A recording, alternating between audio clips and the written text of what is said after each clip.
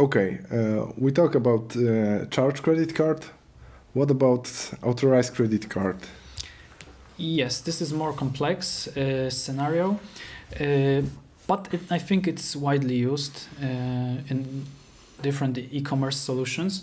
So instead of creating a charge and immediately grabbing the money, you can use authorize command that will only secure the money from the customer or reserve it, so the balance will be seen as unavailable on the card, but it's still not the situation when we get the money. There are two more steps that can be performed from this point. So we of course publish authorization succeeded or authorization failed, but if it's successful, we can do one of two possible things. We can either capture it or void, or sometimes it's called release or similarly. This means we have some period of time when we have the money reserved, but we can decide later if we want to get this money or return to the customer. Yeah, it can be a useful scenario when you're only allowed to capture the money when you ship the order. So in some countries there are laws that you can capture the money only when you ship the order, so or complete the service for the customer. So you cannot take the money from the customer before you fulfill the order. So it might be quite useful scenario where when you only lock the money and then take it when you finish the fulfillment process.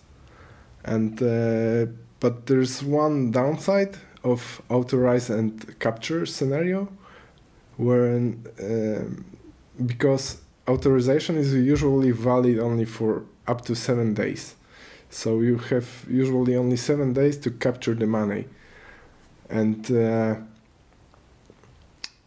it depends on multiple factors like banks which issue the credit cards. This period may be longer and shorter. It all depends. We don't have any possibility to change that time which is valid for capturing the money. Yes, but I think 7 days is good enough for most businesses. Even if you ship physical goods, you have time to complete the order, to check your inventory, if all the ordered items are actually available. And the same applies to more virtual goods, like some tickets, for example. Even if you have a virtual inventory, like you don't have this stock of tickets, you don't have to print them. You just generate them in your system and send via email. There can always be a possibility that the event for which you sell these tickets has been sold out. So you have this period of time to check if the order can actually be delivered to your customer. Yeah, that's quite useful. So you said about voiding authorization. So it's to clarify, voiding or releasing is only available for authorization. You cannot void already captured payment. You cannot void the charge payment.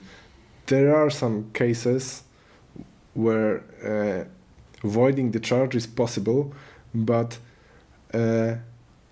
it's digging too much into details of credit card payment industry, which is very interesting, but I don't think we need to cover that scenario.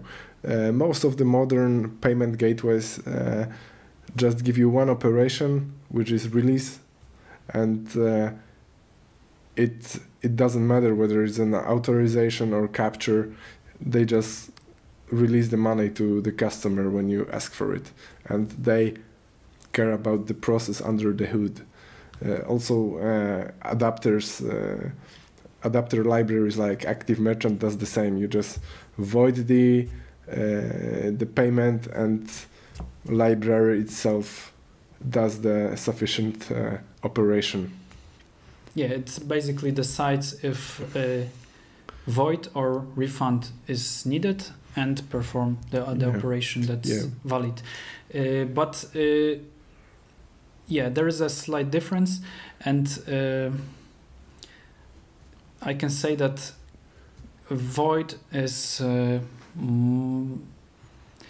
you can void a payment with less side effects and less problems. It just cancels it if it never happened.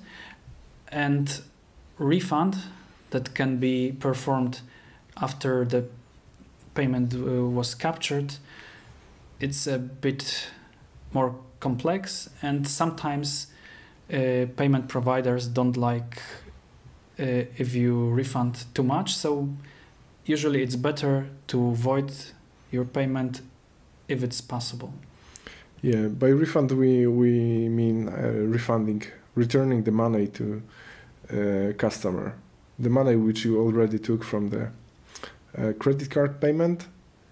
And I don't know, the scenario where customer complains and wants